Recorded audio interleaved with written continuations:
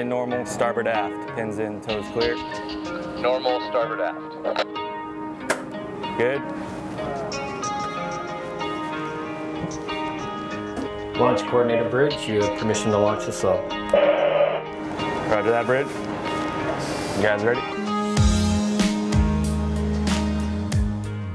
You get into the water and all of a sudden you can feel it moving with the ocean, and then you see blue all around you, and it's just an amazing feeling. Everyone's really excited to have Alvin back. It's been a key part of our science in the deep ocean, and on this expedition we're trying to build up tools that are going to help people who've never used the sub before learn how it works, plan expeditions, and complete excellent science. Every 5 years or so, Alvin gets upgraded, and this was a major upgrade that allows us to go deeper, not only deeper into the depths of the ocean, but deeper into our scientific questions.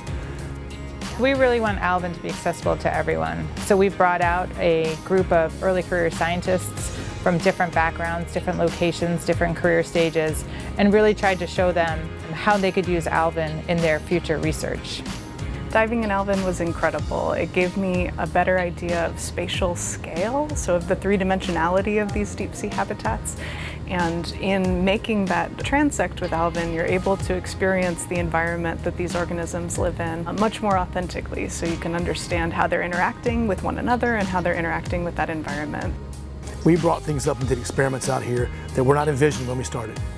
But once we saw it could go to the depth, it could do it quickly, it could do it really well.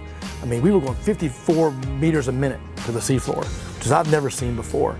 We launch the sub and we go down 6 kilometers beneath the surface, and that's something that hasn't happened in Alvin's 50-year history. We came out of a certification set of dives and went straight into doing more science verification dives, and the sub is performing remarkably well. Day in and day out, it's going 4 miles deep.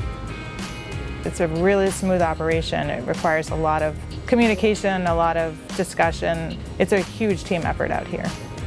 From the science party to the Alvin team to the ship's crew, everyone's been working really hard to make this cruise a success. It's been really phenomenal to see how everyone comes together to achieve what we wanted to out here. We are now again on the frontier of what we can ask, and the rates at which we can just make discoveries are going to go through the roof.